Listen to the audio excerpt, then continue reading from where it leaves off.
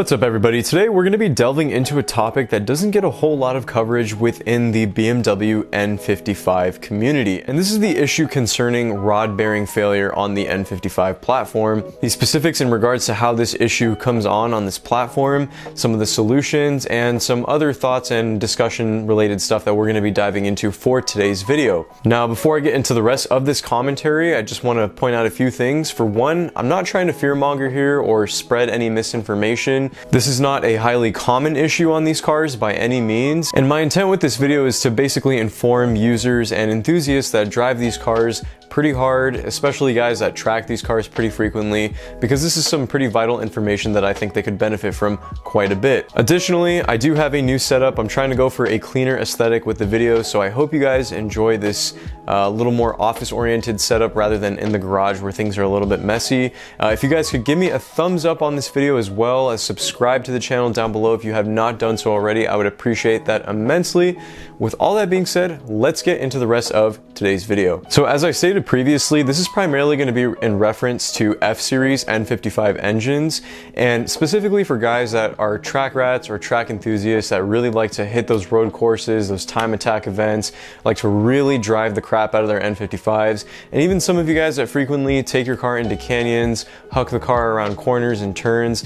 This is all going to be relatively applicable to all of you. The N55 is a 3-liter inline-6 turbocharged motor that was produced by BMW, and it uses a traditional wet sump oil supply system. Now for day-to-day use, every now and then doing some highway pulls, high-speed maneuvering, canyon runs, and things of that nature, it's totally fine, and it is for the most part highly sufficient when it comes to supplying the engine with oil. However, for those who like to take things a little bit seriously with the performance of their vehicle and really like to drive these cars hard and experience the full potential of the platforms that these cars are built off of, the N55 has been known to show some symptoms of premature rod bearing wear and rod bearing failure as well. Now, why is this happening? To put it in simple terms, the answer is simply due to oil starvation.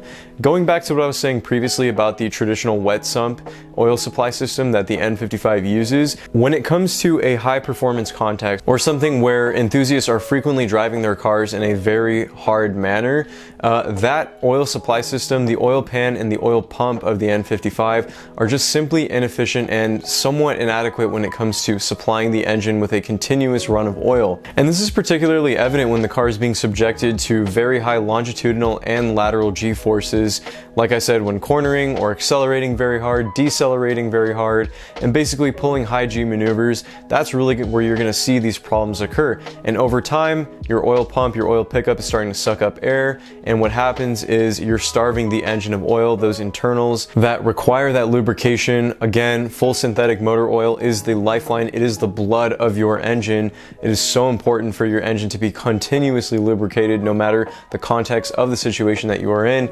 You can see how these problems may begin to arise over time. Now, what is the solution for this problem and where do we go from here? What some guys do as a sort of band-aid fix to the problem is they will actually overflow the sump with motor oil. And basically what this ensures is that there will never be any type of starvation because there is just an excess of motor oil that is just sitting in the oil pan itself and that it is flowing through the engine. However, this can actually lead to its own set of issues, particularly speaking when the crankshaft is spinning at a very high rate of speed inside the engine.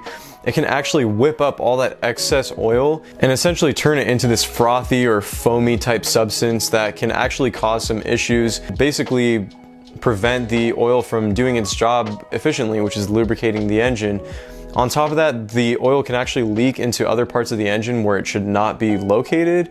And you can also have a loss of oil pressure, which is definitely not something you want to be encountering. So while it does work for many guys as a temporary solution or as a band-aid fix, there are better solutions out there. And this primarily comes in the form of retrofitting your oil sump with one out of the BMW S55 and the M3 or the M4. Now we know that the S55 and the N55 are shared off that same relative engine architecture, so many of the parts are interchangeable to some extent in some regard. Even though the S55 has quite a number of dramatic performance improvements, many things are still a direct bolt-on and a direct fit, and luckily enough for many of these N55 owners from the F-Series, we know that the oil pump and the oil pan itself are a direct bolt-on solution to the N55 from the S55. Now, the BMW S55 oil pan is actually more shallow than that of the N55s, and on top of that, it features a baffle with extra chambers specifically placed inside the pan to basically ensure a continuous collection of oil and to also ensure that oil is never escaping from the pump itself, so that there will always be a continuous supply of fresh oil that's being ran through the engine so that that lubrication can always occur. And of course, this is going to be something that is extremely helpful during those high longitudinal acceleration runs or when you're hitting those corners at a very, very fast speed. And BMW actually guarantees that with that S55 oil pan, the motor will actually have a continuous supply of oil up to 1.2 lateral Gs. And retrofitting the S55's oil pump is also going to help you significantly as well, because the suction pump is a twin flow gear unit and it is a modified variant of the pendulum slide oil pump that is utilized in the N55. The flow cross sections have been optimized for the S55, which results in less oil loss, thereby improving the pump's delivery rate by 18%. And as I stated previously, this is a direct fit. So the oil pan itself, the oil pump itself is a relatively simple swap. There isn't any cutting or retrofitting or hard wiring or any of that kind of stuff. From the research and the folks that I have contacted with as well, this is a relatively simple bolt-on swap. And not only will it help to elongate or prolong the life of your motor, but it's going to help significantly if you're somebody that truly likes to drive your car in a high performance setting by protecting the engine's internals and by continuously lubricating the engine with oil.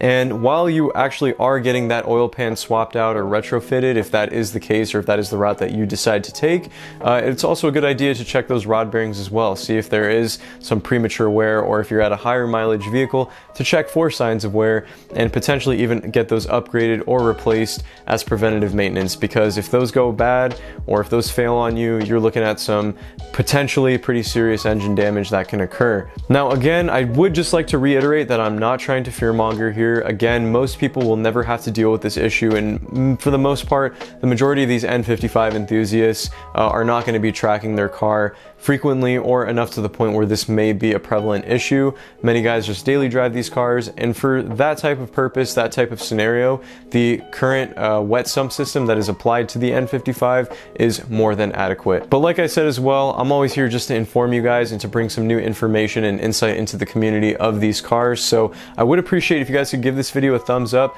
subscribe to the channel if you are new here. Again, I hope you enjoyed this new little setting that I'm filming in, and of course, I can't wait to bring you guys some more awesome content. I'll catch you all in the next one.